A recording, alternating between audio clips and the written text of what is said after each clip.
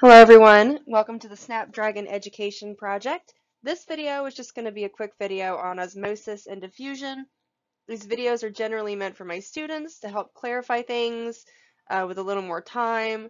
I teach a freshman biology lab, and so the PowerPoint lectures that I give generally have to be short and straight to the point. So here in these videos, I like to give a little more clarification, spend a little more time on things that people seem to have trouble with. And so I really hope this helps. So this video is on osmosis and diffusion. A good place to start is, of course, with what is diffusion? Well, diffusion is defined as the movement of a substance from a region of high concentration to a region of lower concentration.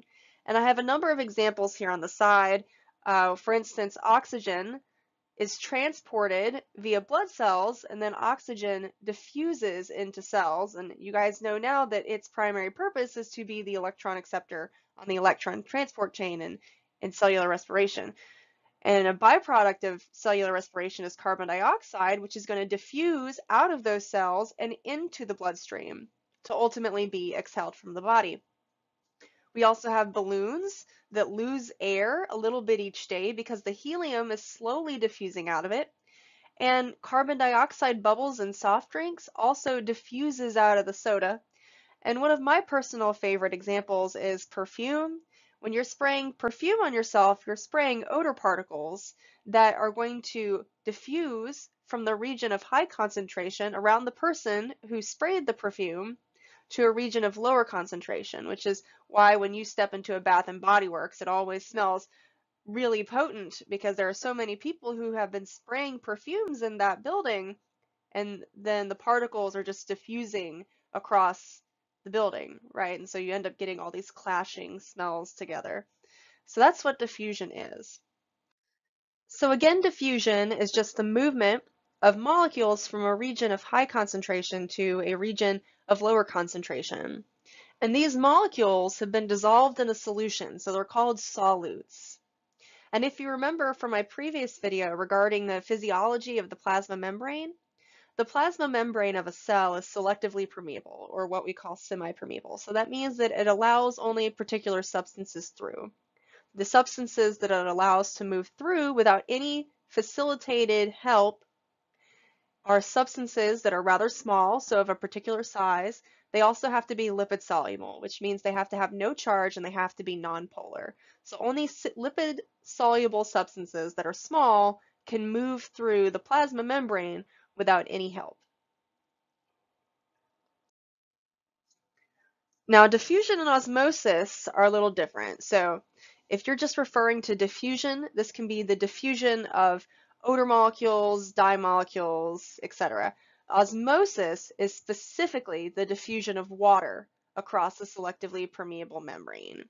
And this is again regarding, for instance, the plasma membrane. So water often will move in or out of the cell depending on the concentration of water that is surrounding the cell. And so here, this is when we begin to talk about isotonic, hypertonic, and hypotonic mediums. These are relative terms that are regarding the environment surrounding the cell. Okay, so we're just going to go through these types of osmotic solutions. I just want to remind you that these are relative terms. And so you're talking about the inside cellular environment relative to the outside environment. Okay? And so if the cellular environment is the same as the outside environment, so they have the same concentration of solutes, that means there should be no movement of water, right? There's no net change. And so in the case of a blood cell, if you place blood cells into an isotonic environment, they're going to look relatively normal because there's no movement of water. Now that's opposed to if we put blood cells into a hypertonic environment. So if we put the blood cells into a hypertonic solution, that means that the outside solution has more solutes and a lower concentration of water relative to the inside of the cell. And so what happens is water is going to move from the inside of the cell into the outside hypertonic solution. Okay, and then ultimately the cell is going to shrivel, as you can see in this picture, because it's losing water. Now I want to point out the solutes themselves are not moving, okay? The solutes themselves are not moving across this membrane. It's water, right? The water is moving. These are osmotic solutions, and osmosis is the diffusion of water, okay? So it's water that's moving outside of the cell. Now let's look at a hypotonic solution. So if we place a blood cell into a hypotonic solution, that means that the solution has fewer solutes than the inside of the cell, right? So the inside of the cell, in this example, it would be hypertonic relative to the outside hypotonic environment, right? Because these are relative terms.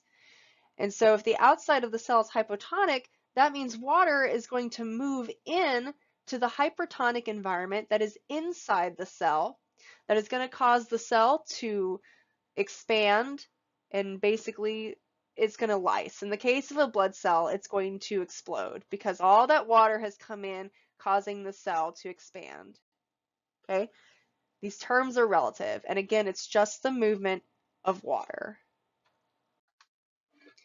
Now you can look at the same thing in plant cells. The only difference is that plant cells have a cell wall. And so what happens, sorry, that was a little southern. What happens to a plant cell is going to be a little different. Okay? So you guys know that there's a vacuole that's holding water on the inside of a plant cell.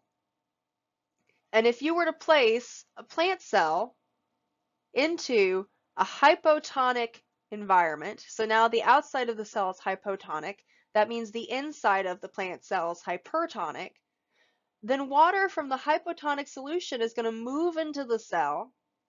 And in the case of a plant cell, it causes the cell to become turgid, or it causes tension that's as a result of the pressure of the cell contents pushing against that cell wall. So in the case of a blood cell, it's going to lyse. In the case of a plant cell, it becomes turgid. Now, if you place that cell in a hypertonic solution, then water from the inside of the cell is going to move out, right? And then the plant cell is going to become plasmolyzed. If you put the cell into an isotonic solution, then it's what we call flaccid, because it's relatively normal, but it's not rigid. It's not supported, right? And also in the case of animal cells, I just want to point out that we call the shriveling of an animal cell, we call that crenation, right? And when water moves into the cell and causes it to burst, that's called lysis, okay? Lysis is just the destruction of cells due to a buildup of pressure. Okay, so that is just a quick overview of osmosis and diffusion.